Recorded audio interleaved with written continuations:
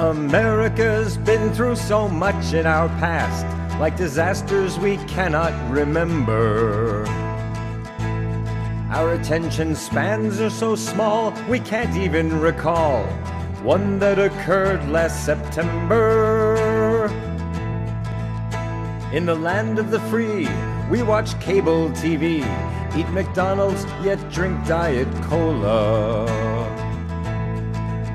But no one had foreseen the 2014 bogus outbreak of Ebola.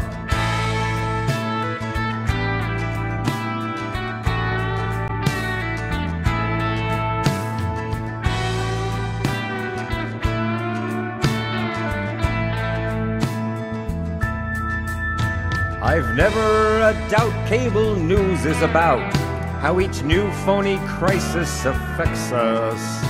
Fox News led the field as their headline revealed one poor man was sick down in Texas. And so right away, 24 hours a day, came the stories it always disperses, until Hannity said, like wildfire it spread to a total of 2 of his nurses.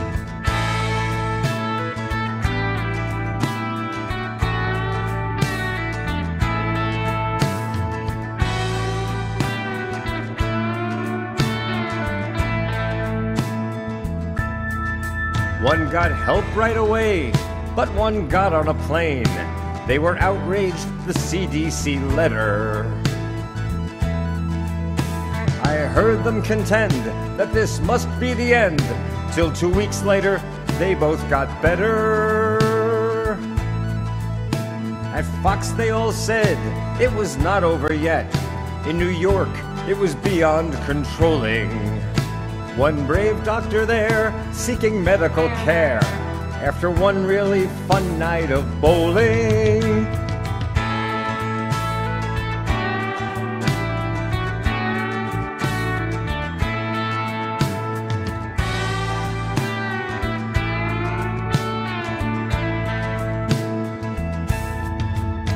In Jersey, Chris Christie shot off his big mouth, but for him, that's just kind of a habit.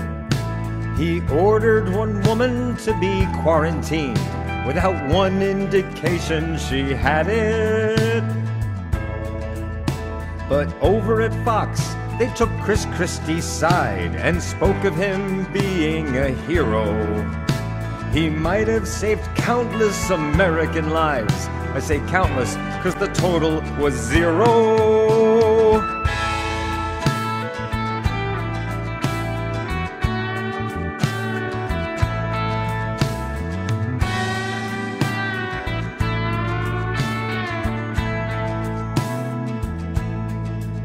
But in the land of the free, we watch cable TV, eat McDonald's, yet drink Diet Cola. I'm glad you're alive and that we all survived the bogus outbreak of Ebola.